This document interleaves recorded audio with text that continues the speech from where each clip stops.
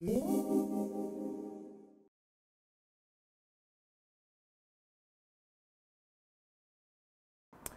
I'm David Sloan. Today I'm going to show you a little bit how silk screening works, also known as screen printing. Usually this is a way to get a design onto a shirt or a piece of paper or anything, aprons, whatever. So it all starts out with an idea. I have to have a drawing first. I'll often draw something and then draw it in permanent marker with really dark lines. And so I got a kind of medium draft right here.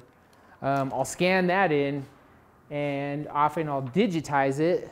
So I'll put it in the computer, add a couple things. I can take the negative spaces from the drawing and turn those into dark spaces as well.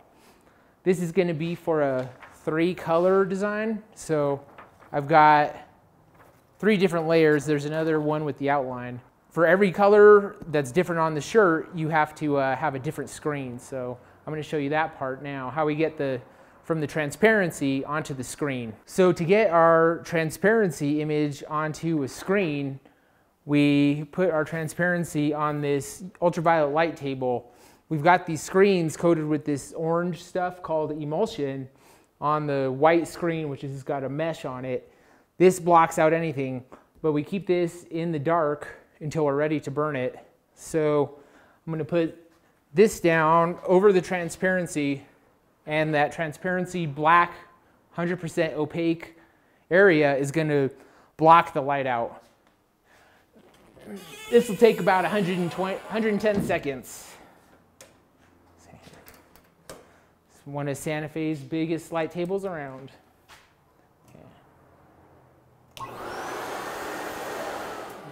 after 110 seconds, I turn the vacuum off. The vacuum is to pull the transparency really close to the screen so you don't get blurry edges. All right, so now I'm going to open up this. As you can see, the transparency is kind of on there, and you can see a sort of shading on there. I'm going to rinse this off and then spray it with a power washer, and it's going to wash out the light areas.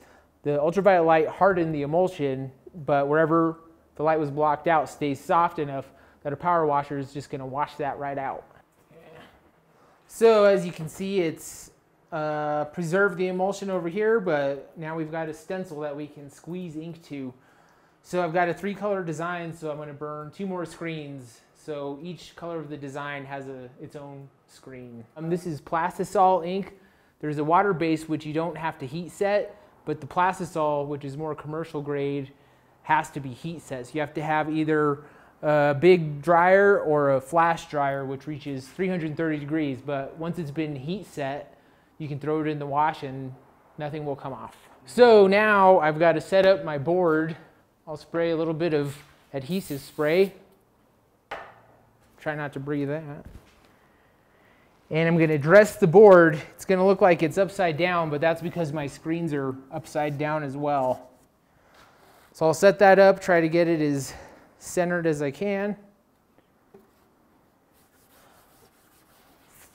Stick the fabric to that as well as I can. So once I've got that down, I slowly take a